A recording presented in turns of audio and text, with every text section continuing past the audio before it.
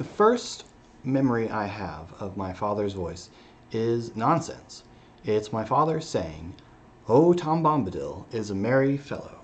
Bright blue his jacket is, and his boots are yellow." Or rather, singing it. My father made up tunes for Bombadil's nonsense songs as he read me snippets of Lord of the Rings when I was much too young to understand the whole of the story. He would read me just bits of it that he thought I would enjoy as a little kid, and the adventure with Tom Bombadil was perfect for a kid of a very young age.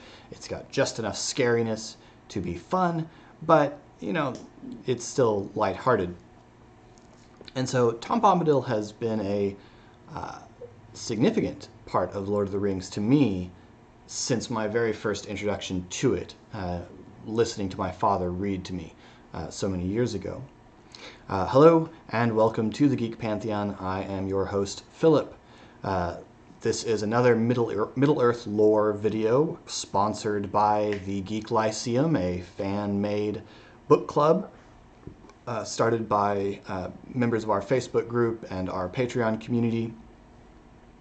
And I'm going to make this video largely at the request of our fan and listener and wiki creator and all-around documenter, Laura, who wants to know why I think Tom Bombadil is not wasted space. Tom Bombadil is a much debated character in Tolkien's Legendarium.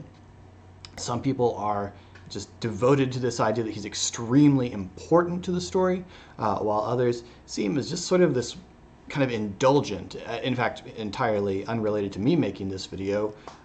The much more successful YouTuber Matt Colville recently made a video on Bombadil in which he talked about his recently developed appreciation for Bombadil, but still kind of views Bombadil as a bit of an indulgence, and also argues that there's not really any point in looking for where Bombadil fits in Middle-earth. And I'm going to argue that that's not actually true, that there is, in fact, plenty of reason to examine where Bombadil fits in Middle-earth, even if we accept that we're never going to get a clear answer on it. So the question that we always come around to is, who is Tom Bombadil? This is asked twice in the book, once directly to him and once to his wife Goldberry. And Tolkien intended this to be a mystery. I'm going to talk about why at the end of this video he left it as a mystery and he intended it to be a mystery. But even though Tolkien intended it to be a mystery, that does not mean that it's pointless for us to ask. Because a lot of what we have in Lord of the Rings, in fact a lot of Tolkien's Legendarium, is a result of Tolkien seeing things on the edge of old stories and wondering, what are they? And I'm going to give some examples of that later when I argue about why this is not a pointless question. So we're going to approach this in a few different steps. We're going to first talk about where did Bombadil come from in the story. He just sort of appears rather unexpectedly in the story. And where does he come from? What's his external history? Then we're going to look at the actual question of Bombadil in the story. And then we're going to talk about what Bombadil does for the story and why it's worthwhile to examine him and ask questions about where he comes from and try to figure it out. Now, importantly, what we're not going to do, and I'll explain why as we look at it, but what we're not going to do is try to interpret what Bombadil means, what he represents outside. Tolkien, in a letter to a friend who had put a lot of thought into Bombadil, and I'll talk more about that later on, says that Tom is not worth philosophizing about. That's not the same as not worth asking questions about, but it means that Tom is not, you know, someone that you gain anything from by asking deeply, what does he mean? Because it's not exactly important what Bombadil means. Tolkien describes Bombadil as a comment on something, and we'll kind of talk about what he's commenting on when we get there. So we have a couple of interesting points here. One, Bombadil's external history. Bombadil's a toy owned by one of Tolkien's children. It was a little Dutch doll that had this outlandish outfit on, yellow boots and a bright blue jacket and a big hat. And Tolkien, or possibly his children, it's not exactly clear who came up with the name, which is significant when you consider Tolkien's love of names. But Tolkien or his children named the doll Tom Bombadil. And Tolkien used to make up adventures for the doll. So the initial poems, The Adventures of Tom Bombadil, were things that Tolkien made up about this children's toy that was lying around the house. All right. Secondly, I mentioned this in my introduction video for Middle-earth. Tolkien's writing method was to just grab things that were kind of interesting, and if you play RPGs and are a dungeon master or a game master, you do this all the time. You just grab things out of any source that was kind of interesting, pull it into his book, stick it in there, and then later when he came back to another rewrite, because he rewrote over and over and over again, when he came back to another rewrite, he would try to cause it to make sense. For example, this is happens all over the place, including with much more important characters. For example, Tolkien knew early on that Gandalf hadn't shown up in the Fellowship of the Ring. When Frodo's waiting around in the Shire for Gandalf to come back and guide him on his journey, Gandalf doesn't show up. Tolkien didn't initially know that Gandalf wasn't going to show up, but when he got to that point in the story and he wrote, and Gandalf didn't show up. And Tolkien didn't know why. And so as he was going forward, he was taking notes in the margin, and that we have, you can find images of this page in his notes, where he had just this long list of people that might have hindered Gandalf. It needed to be something big, because Gandalf, Tolkien was already starting to get the impression, was a more important and more powerful person than Tolkien initially intended. But who was it? And he wrote down these names. He wrote down, for example, Giant Treebeard. Of course, Treebeard becomes an ent later on, but initially was possibly one of these giants that had imprisoned Gandalf. And he writes down all these other people, and last name on the list is Saruman. Tolkien didn't know who Saruman was. He knew what the name meant. The name meant a cunning man. But Tolkien didn't know who Saruman was, and if Saruman was going to imprison Gandalf, he needed to be someone as powerful or more powerful than Gandalf. And so over time, that name, just pulled out of nowhere, slowly developed into the character of Saruman, who of course plays a massively important role throughout Lord of the Rings. And so Tolkien did that all the time. He was constantly surprised, and if you've ever tried writing a novel or creating a world or anything like that, you've experienced this as well, as Tolkien was constantly surprised by things that happened in his books. Tom Bombadil he knew already, and his addition to the story was a little bit more deliberate, but it was just that Tolkien liked this character he'd made up and he put him in the story, and then later he worked about why. How does he make sense? So Tolkien was always focused on allowing things to develop on their own. He wasn't worried about Bombadil. Bombadil was not put in there with a deliberate plan. He was put in there, and then Tolkien went back to try and make him make sense. So that's where he comes from. He's from these nonsense poems that Tolkien had written called The Adventures of Tom Bombadil, which you can find published, that were largely just adventures of this toy that he made up for his children. And in them, Tom Bombadil goes on all sorts of crazy adventures, and he's threatened by Barrow White, and he's threatened by he's almost captured by the badgers, and the river daughter Goldberry grabs him and drags him under the water. And in all of these cases, Bombadil just laughs it off, gets out of the mess, and goes home. So that's the external history. So let's turn to the internal history, which is much more interesting. The question, who is Tom Bombadil? Now this question is asked twice, and we're going to get to the answers that are given in the book here in a minute. But a couple of reminders. If you watched my last video, you talked a little bit about the worldview of Middle-earth, and this idea of love, this nurturing thing versus lust, which seeks dominance and control and devours. We talked about the power of music, the world being created through music, and that's important because Bombadil sings constantly and solves all of his problems by singing. Okay? And then we also talked about the importance of nature and of being in harmony with nature and of a love of nature. And Bombadil is an interesting case because Bombadil is, in many of his ventures, opposed by natural things, and yet is the master of them, but not in a domineering kind of way. So remember those things from the introduction video, and we can move forward. Okay, so Bombadil is asked twice. So let's look at the internal evidence for who Bombadil is. He's asked twice, or the question is asked twice. The first time, Frodo asks Goldberry, Tom's wife. We arrive in the house of Tom Bombadil after Tom rescues them from the willow, and Goldberry is making dinner, and Frodo says, forgive me for asking if the question sounds foolish, but who is Tom Bombadil? And Goldberry says, he is. Now, this is important because one of Tolkien's friends, who was a priest, read that, and he put the emphasis as he is. Which, if you, like Tolkien, are know your Bible, you are going to get impressions of God saying to Moses, I am. And so Tolkien's friend had become convinced that Bombadil was some sort of stand-in for God. And Tolkien said, that's not what I mean. Surely, he jokes, surely I can say he is about Winston Churchill just as easily as I can about Tom Bombadil. So Goldberry just says, he is, that guy over there. And then Frodo asks Tom later, as he begins to be aware of how old and knowledgeable Tom is, and Tom says, what, don't you know my name yet? I'm Tom Bombadil. That's the only answer there is.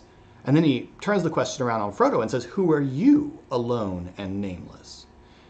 And Frodo doesn't have an answer for that. And so Tolkien is making a comment with Bombadil a little bit on the importance of names, but he's also kind of telling us that he's just Tom Bombadil. Now, we're left with the question of what does that mean? So let's look. Bombadil has a bunch of names. The first thing we know about Bombadil is he's old, very old. He has a bunch of names. We're told at the Council of Elrond that among the dwarves, Bombadil is known as Forn, which is the Old Norse word for ancient. And among the men of the north, he's known as Orold, which is a word that just means very ancient. And among the elves, he's called Iarwen ben Adar, which means oldest and fatherless. And when Frodo asks him, he says, eldest, that's what I am. And that is a very interesting answer because Tom then claims to have been around before the rivers and before the hills and before the trees and before the first acorn and before the Dark Lord came from the outside, which is a very interesting phrase we'll talk about here in a second, that Tom knew the dark under the stars when it was fearless. So, that is a very interesting answer to this question. And in fact, in early drafts, if you look at Christopher Tolkien's outstanding history of Middle-earth in the book The Return of the Shadow, Christopher Tolkien has an early draft there in which Tom answers that he is an aborigine. Now this just means an original inhabitant. So that's interesting. Tom is here before anything. When the first elves came west, Tom was already there. First acorn, first all this stuff. Now, trees, Tom's here before the first acorn, and hills and rivers and all these things exist before the elves awaken. And the elves are the first children of Iluvatar, that is, mortal beings. And elves are mortal in the sense that they can die. They have limited being. They're not supernatural. They're the first children of Iluvatar to wake up in Middle-earth. And so up to that point, there's just been plants and animals being created in accordance to the music of the Valar and the Maiar, which we talked about as part of the creation of the world. So Tom's here before trees, before hills, before rivers, before elves. Well, there aren't any mortal beings before elves. There aren't even any Ents before this. So there's no forests yet. So Tom is there before Middle-earth is shaped. And I think that's supported by what he says when he says that he was here before the Dark Lord came from the outside. Now here, Tom is obviously not talking about Sauron. He has to be talking about Morgoth, the original Dark Lord. Because if he's here before the elves came west, then he's definitely not talking about Sauron as Dark Lord. He's talking about Morgoth, the first Dark Lord, the fallen Melkor, the fallen Valar, who is the prime villain of the Silmarillion. But Morgoth comes to Middle-earth several times, but it's always from Valinor, from the land where the Valar live, the Undying Lands. To say he came from the outside means from beyond the sphere of Arda, beyond the world, meaning from the timeless realm. Tom is essentially saying he was here before Morgoth entered the universe, when Morgoth came from whatever is outside the universe where Eru dwells into the universe. Tom's saying he predates that he knew the darkness under the stars when it was fearless, because Morgoth comes and he makes the dark, starlight is all there was, and Morgoth makes that frightening. He makes the night fearful, and Tom is there before that. So, Tom is very, very old. And that is an interesting claim. So keep that in mind as we move forward. Next thing about Tom, he speaks strangely. Now, you probably noticed this. If you ever try to read Tom's dialogue out loud, it sounds weird. And some of it, of course, is set off into actual poetry. And that is normal poetry. That looks like normal poetry to us. It's got feet and a meter that and a rhyme scheme that we recognize. But Tom's dialogue is also poetic. It's not foot metered the way we're used to, so it doesn't, have, iambic, iams. It's not da-da, da-da, da-da, da-da, right? And if you try to read it that way, it sounds weird. But what it is it's stress metered. And this was the way that Anglo-Saxon poetry was done. Anglo-Saxon poetry usually has an internal rhyme in the middle of the line instead of at the end of the line, and it's stress metered. In other words, a line will have, say, 4 stresses. And we can see this in Tom's dialogue. If we look at a little bit of Tom's dialogue. So this is the first dialogue we have from Tom. He sees Frodo and Sam, and he says, "Now, my little fellows, where you be a-goin' to, puffin' like a bellows? What's the matter here, then? Do you know who I am? I'm Tom Bombadil. Tell me what's your trouble. Tom's in a hurry now. Don't you crush my lilies." So there's this, even just trying to read it out loud, you start to get this pattern, this rhythm to it. So there's this stress meter in Tom's writing. So even when Tom's just talking, he's talking in verse, sort of. And so his speech is metered, and that's strange. The next thing we know about Tom is he is married to the River Daughter. And that's notable because what's a River Daughter? That doesn't mean anything. Goldberry is another strange being. Rivers don't have daughters. There aren't river gods and things like that. Now what there are Valar and Maya. Now there's a Vala called Ulmo, and Ulmo is the lord of the seas. He's Poseidon. He's the lord of the waters. But he's also the lord of the rivers. And he, in fact, has assistant Maya, lesser angelic beings, who are particularly in charge of particularly parts of the water. So he has Ase, who's in charge of the shores and things like that. And this seems to imply to us, if we're trying to fit this into Tolkien's legendarium, that Goldberry is probably a Maya spirit associated with the rivers. Now, that's speculation, but it fits.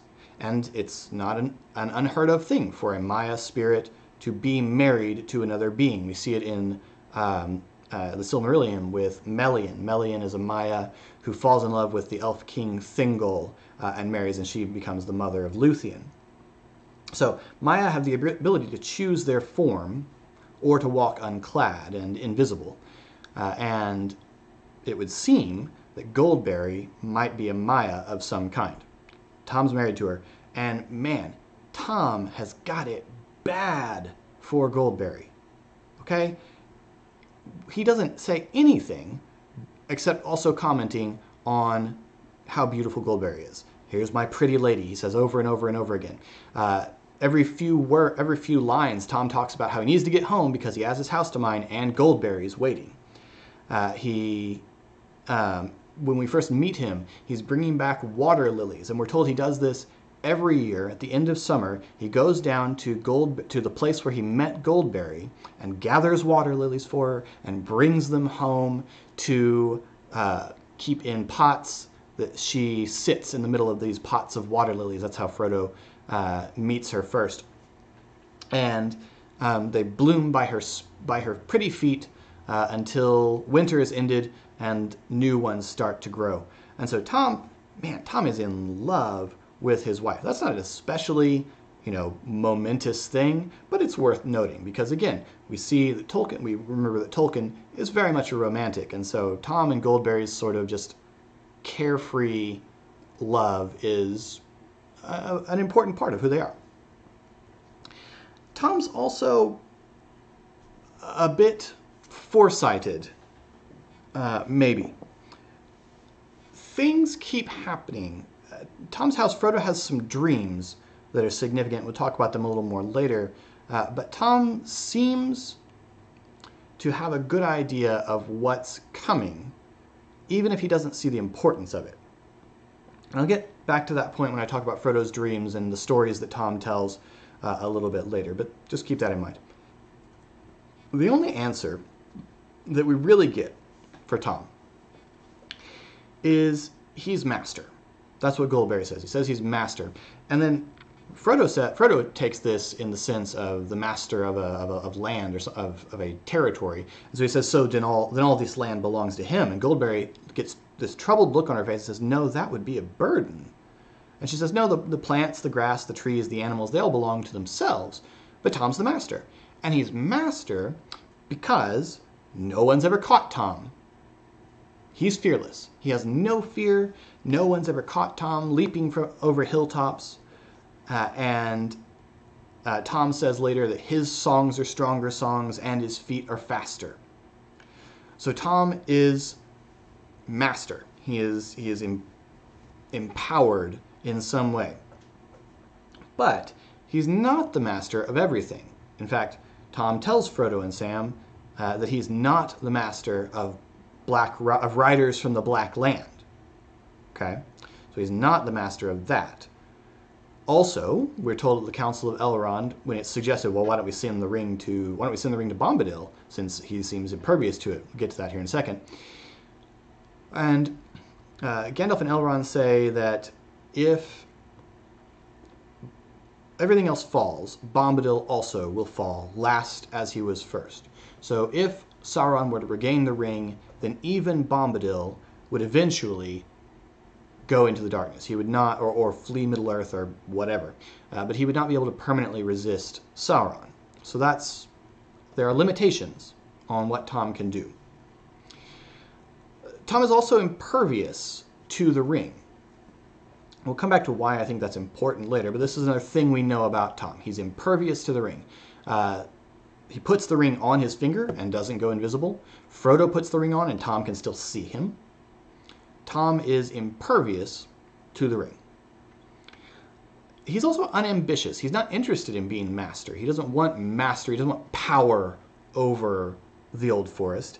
He's more like the keeper of the Old Forest. And he's interested in nature for its own sake. He's interested in the badgers because they're hilarious. They're strange and funny creatures. He's interested in the trees and the rivers and the lily and the hills and all these things for their own sake, not for what they do for him. In fact, he manages Old Man Willow, but we don't ever get the impression that he's trying to reform him, and he certainly doesn't try to destroy Old Man Willow, even though Old Man Willow is evil. So Tom is not interested in dominance. He has mastery because he is fearless. But that mastery extends only within his self-imposed borders. When we get to the edge of the Barrow Downs at the end of the chapter Fog on the Barrow Downs, Tom says, Tom's land is ended here. He will not cross his borders. What does that mean? We don't know. Why does he have borders? He's set them. Gandalf tells us he's set them himself, and he fears nothing within them, but that's all he's interested in. He's nearly omnipotent within them, as far as we can tell. In fact, very nearly.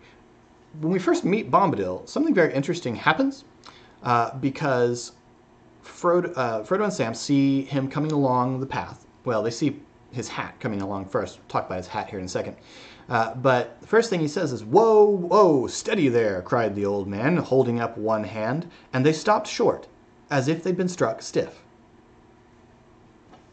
The first thing that Tom does is make Frodo and Sam stop moving. He holds up his hand and he says, "Stop." And they do. Later in his house, he tells Frodo to let him see the ring, and Frodo immediately takes out the ring and hands it to him. Tom has a level of power that no one else displays in all of Middle-earth. Gandalf doesn't do things like this. The closest Gandalf does is when he commands Saruman to come back and then breaks his staff. That's pretty impressive, but no one else ever shows power this way. Gandalf talks about how he could make Frodo give him the ring, but only by breaking his mind.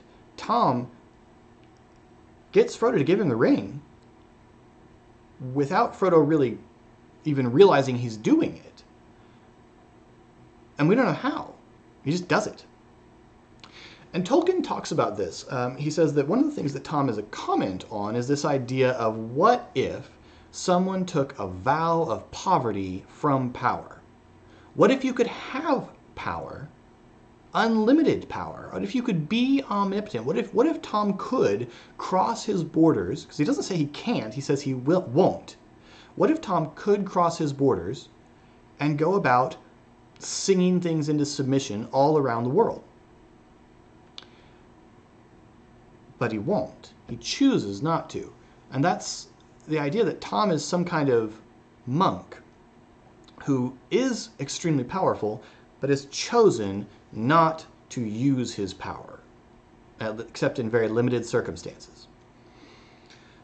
The next thing we see, an extension of this power, is Tom can wave off the rain. Like, Tom's outside taking care of their ponies when the hobbits are in his house, and then they see him come around in the windows, and he's waving his hands as if warding off the rain that started to fall. And then when he steps inside, nothing but his boots are wet. Another strange and mysterious power of Mr. Bombadil. And then Tom's singing is powerful. So Frodo and Sam come running up to Tom, and they say, "Our friends are trapped in the willow." And Tom says, "What?" shouted Tom Bombadil, leaping into the air. "Old Man Willow, not worse than he, eh? That can soon be mended. I know the tune for him, old grey willow man. I'll freeze his marrow cold if he don't behave himself. I'll sing his roots off. I'll sing a wind up and blow leaf and branch away, old man Willow." And then he runs over to the willow tree. He whispers to it for a minute.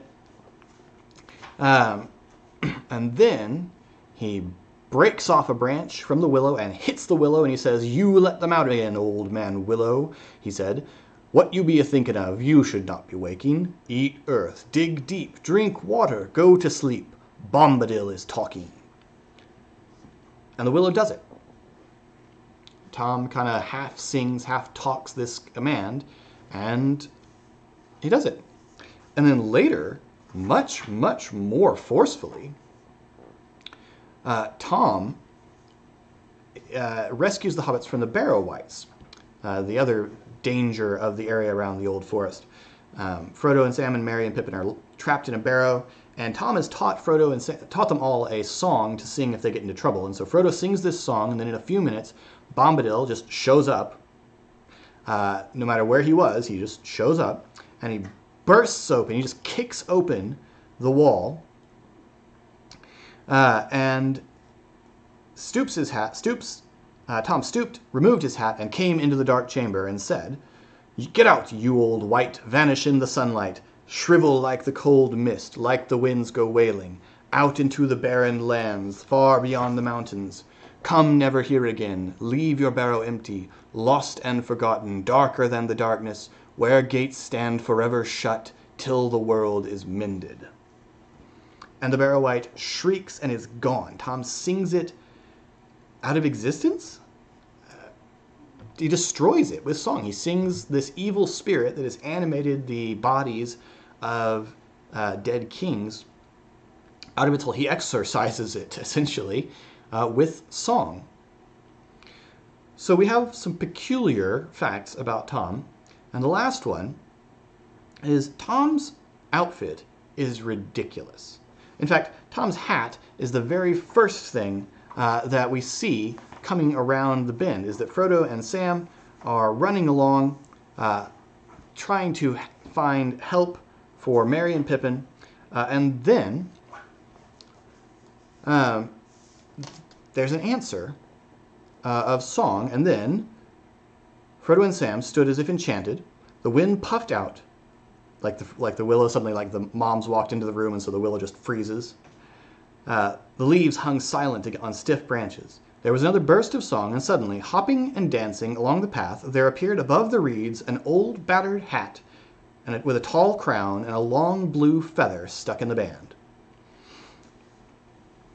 So Tom wears bright colors, but kind of old. He's shabby, but extravagant all at the same time. And he takes treasure from the Barrow Wights to take back to Goldberry. He comments that she who wore it once was fair, and now Goldberry will wear it, and we will remember her. So he has all of these just extravagant outfits, but it's all kind of shabby. He's just wearing a coat and gigantic boots. He's got a big beard, giant hat with a bright blue feather. So Tom's outfits are shabby, but glorious, magnificent. Okay, so taking these facts, there are a bunch of theories that people have come up with as to what Bombadil is. What is Bombadil's place in Middle-earth? And I'll defend doing this here in a minute. It's wild speculation, but I'm going to explain why it's okay to do, why it fits very much into Tolkien's world to do this kind of speculation. So one is the idea that Tom is a rogue Maya spirit, that Tom is a Maya who came into Middle-earth and has just stayed here. And these exist. As we said, Melian stays in Merry's Thingol. But this doesn't really fit all the things Tom says about himself. He claims to be the first thing in Middle-earth, and that doesn't fit the Maya. The Maya come with the Valar and in service to the Valar. So that fits Goldberry better than Tom. Next, some people have theorized that Tom is in fact an embodiment of Eru, the god of Middle-earth. But that doesn't fit. And the reason that doesn't fit is that we're told that Tom would not ultimately be able to resist Sauron. And Eru is not lesser than Sauron. So Tom can't be Eru because he would eventually fall to Sauron. So that doesn't work. Another suggestion is that he is one of these spirits drawn down by Yavanna to protect forests. In essence, he's one with the Ents. He is a tree herder, and that kind of fits. He does seem to just be going around tending the old forest. And we are told that the old forest, in Tom's stories, that the old forest is the last survivor of an ancient primeval forest. And if that's true, and Tom is its tender, then that would also explain Tom's limited borders, is that Tom's borders are that portion of this once great forest that still exists, and Tom's job is to tend it, to go around and make sure that things are safe. And this kind of fits when he tells Frodo the reason he won't come with them is that he has things to do, his singing and his mending and his making and that sort of thing. And so maybe that's what Tom is. Maybe he's just the shepherd of the old forest in the same way that Treebeard is the shepherd of Fangorn. So that's a possibility. It doesn't fit Tom's claim to be eldest, but maybe he's not counting the Valar. And it would sync up Tom's claim and Treebeard's claim, because Treebeard claims that he is the oldest living thing, although Tolkien in a letter says that Treebeard's claim can be considered that Treebeard, while very, very knowledgeable, does not know everything, and probably doesn't know about Bombadil. So it's possible that Tom is also a tree herder who's just not tree-shaped. Another theory is that Tom is an embodiment of the spirit of Arda, of the earth itself. Elrond says that does such power exist in Bombadil to resist Sauron? No, unless such power is in the earth itself, and implying that Tom's power derives directly from the earth. And so maybe Tom is some kind of earth spirit. That could work. It's just a little odd because we don't have any other kind of spirits like that who show up anywhere or are mentioned anywhere. But it is possible that that's one. A really meta interpretation of this is that Tom is the reader himself. Because just like Tom, you and I are unaffected by the ring. We can make things stop and start by closing the book. See? Yeah. That's cute, and it works, in a sense. You can make it work. But Tolkien's just not that postmodern, I think, to put an embodiment of the reader in his book. It's a neat idea, and it kind of works in logic to an extent, but it's not a very Tolkien-ish thing to do. So, what do I think Bombadil is? My personal theory for what Tom Bombadil is that Tom is the music of creation given shape. Okay, so here's why I think that. We have other beings that came into Arda when the music was being made. The first thing we're told is that before Arda is actually shaped, that the music goes out into the void. We're told this in the beginning of the Silmarillion, in the Ainulindala. The music goes out into the void, and it was not void. So the music goes out from Eru and the Valar and the Maya. Music goes out, and the void is not void anymore. Creation happens before the Valar descend into the world and shape it into the world. So there's something there before even the shaping of Middle-earth happens. We also have another creature that's kind of like that, but in the opposite way. We have Ungoliant. Ungoliant is a horrible spider-like creature, but we're told in the Silmarillion that she came in from the void. Maybe she's a Maya spirit corrupted by Sauron, or by Morgoth, but at the same time, she is kind of Morgoth's equal in power. Because Morgoth has empowered her, and that's part of why, but once he's done so, she is a danger to him. When she helps him steal the Silmarils, these magical jewels made by Feanor, and darken Valinor by destroying the trees that give light. And then when Morgoth tries to withhold the jewels from her, he gives her a bunch of the treasure he found and she destroys it, but she wants all of it because her hunger is insatiable. And when he refuses, she attacks him. Like she casts her web, her darkness around him, and Morgoth cries out in terror. And his cry is heard by Balrogs who come and they drive Ungoliant away and rescue Morgoth. So Ungoliant is more powerful than just a Maya that we've seen. So she might be something else. She might be the void given shape, the nothingness, the emptiness that is evil given shape through Morgoth's discord. As the music is being made, Morgoth starts singing his own tune, and it creates discord in the music of the Valar and the Maya that's doing creation. And so perhaps Ungoliant is created by this discord.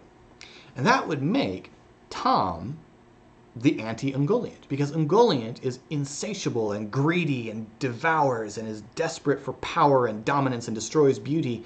And Tom has forsworn all that. He could perhaps be master of everything, but he's chosen to be master of a very limited, tiny little corner of the world where he's just fearless. He's not dominant. He doesn't go around telling the badgers and the fish and the trees what to do. He's just master. He's fearless. None has ever caught old Tom. So, maybe Tom is the anti-Ungoliant. He's something created by the music itself before anyone started shaping anything. This also works if we think about the character of the Old Forest. Now, in the Old Forest, trees still move around. And one interpretation of that is that they are Hjorns, which are sort of half-awake trees or half-asleep Ents. And that Old Man Willow is thus an int that's gone bad. But there is another possibility. If we look at the Chronicles of Narnia, an interesting thing we see in The Magician's Nephew is that Narnia is also created by music, and we see that it's Aslan singing the world into being, and Jadis, the white, who eventually becomes the White Witch, is terrified of Aslan, and she grabs she's got a bar from a lamppost that she tore off in England before they all got sucked into Narnia, and she throws it at Aslan, and it hits him, and he ignores it, and it flies off and it sticks in the ground, and she runs away. Well, the music is so powerful that everything grows really fast, including that the tree grows into a lamppost. And what Aslan explains is that the echo of his song is still heavy on the earth, and so things are much more alive than they will be soon as the echo dies away. Maybe the Old Forest is this place where the echoes of the music have never died away, and Tom is the embodiment of that. And the trees move because they're just a little more awake. It's not that they're any particular type of tree or Hjorn or int or whatever. Maybe they're just a little more awake. Now, maybe not, but it's an interesting thought. Next, the power of song. Tom's songs are immensely powerful. In fact, we're so told that in his house, while Frodo and the others are eating and drinking, they find themselves singing as if it was easier than speech. So Tom's music is infectious. And in his house, it's easier to sing than speak. Now, unless you live in a Broadway musical, that's not true anywhere else. But in Tom Bombadil's house, it is. It's just easier to sing than to speak. So that's my personal theory. This is my idea is that, and I'm probably not the only person who's come to this conclusion, but my idea is that Bombadil was created before the world was shaped by the music of the immortals, by the music of creation. So that's who I think Bombadil is. But what does he do for the story? Well, a few things. There's Argos. He does a few things for the story. One is that if we look at a fairy tale structure, if you look at theories like Joseph Campbell's monomyth, fairy tales have these structures of you move out of your well-known world, your understood world, and Tolkien tells us that a fairy story is moving from that world into the unknown, into fairy, the perilous realm. The Old Forest is a threshold into that. It's the first big adventure. Now, adventure has already found the hobbits by this point, and that the riders have come upon them several times. But moving into the Old Forest is when they finally leave the Shire behind. They leave this settled country, and they're moving into a threshold. And thresholds always have guardians, and guardians usually test, but also often give wisdom to the traveler. And Tom is this guardian in narrative terms. He's the guardian over the edge of the wild who gives them some wisdom and also shows them the danger of the world. The Barrow-wights are a really specific kind of evil in that they are nothing that has animated something. And that's significant here. We also see that in Frodo's house, Frodo gains some interesting information. On the one hand, Tom is able to tell him really the history of everything. But also, Frodo has an interesting dream. Frodo has a dream in the house of Tom Bombadil, the second night that he's in Tom's house, and in Tom's house, Frodo's dream is that he's hearing music. He's standing in rain and he's hearing music. And all of a sudden the rain all turns to silvered glass. And then he's looking out over a far green country under a swift sunrise. This is exactly the same This is exactly the same language that's used when Frodo is going to the Undying Lands at the very end of the book. Is that this very language? In fact, it even says, "as in the dream in the house of Bombadil." So Frodo has a premonition of what's going to happen to him. And even before that, he has a dream of Gandalf imprisoned in Orthanc, at Sauron's tower. So Frodo sees things that are far off and that have already happened, and then he sees something that is far off and hasn't happened yet. He has these foreshadowings and after-coming dreams of things that are going on in the world. And this foreshadowing is important because this is the very beginning of Frodo's adventure, and already he's dreaming about the end of Frodo's adventure, and we're told that the sea has often troubled his dreams. And then the next thing is that after the adventure with the Barrow-wight, they're going along, and Tom is telling them the story of the lands around them. And he tells them about these kings that had come and gone and faded into the grass, and now there were only these grim descendants. And Frodo sees in his mind, all the hobbits do, they see in their minds this image of grim men walking along the world down through the ages, and last came one with a star on his brow. Now this is a description of Aragorn, who they are right about to meet, although as Strider, and they're not going to know who he is. But this is a description of Aragorn wearing the star of Elendil. This is the crown of the North Kingdom. It's a jewel on a little silver fillet worn on the head.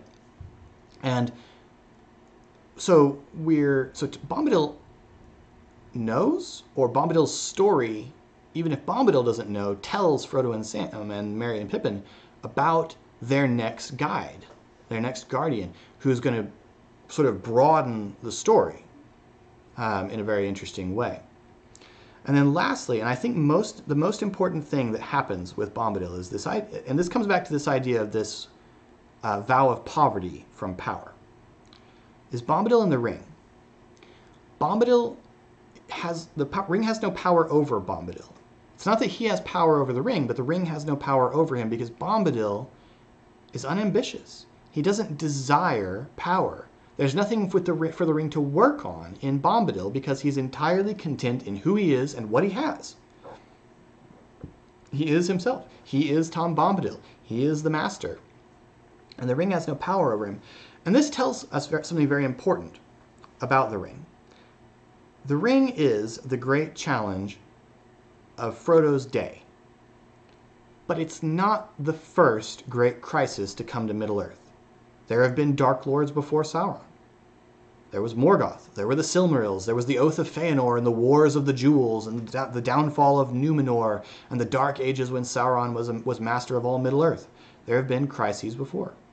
The ring is not the first. And it will not be the last. In fact, Tolkien started work on a fourth book, a sequel to Lord of the Rings, about a new Dark Lord. It's called The Return of the Shadow, or the New Shadow. About a new Dark Lord arising somewhere in the East. The ring is not the last. And there are things which will exist and endure and are important beyond the scope of our immediate crisis. That thing that's happening right now in our lives, in our world, the great political crisis or military crisis or whatever crisis of our day, seems to us life and death, seems to us the thing for which all will judge us and that we must solve it or the whole world will be doomed. But just like the star that Sam sees in Mordor that reminds him that that the shadow is a passing thing. It's a small thing in the grand scheme of the universe, that there are things beyond it which it can't touch. There are things beyond the ring. There are things the ring can't touch. This is the first hint of that truth that Sam will come to fully understand in Mordor. That whatever we think is massive, and think about this for Tolkien to write this. Tolkien lives through World War II, the Depression, World War I. Tolkien lives through one of the most crisis-laden periods in history. And here is Tolkien writing that, yes, the ring, the great doom of our time, as Elrond calls it, is a huge deal. And it is up to Frodo and the others to decide what to do with it, just as it is up to us to decide what to do with the time we're given. But it's good to remember that there are things beyond us. There are things beyond our crisis and the crises of our children and grandchildren.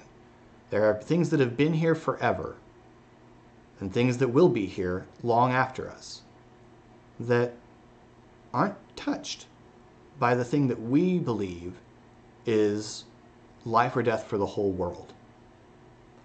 And that's a good perspective for us to remember. Anyway, I hope you enjoyed this video.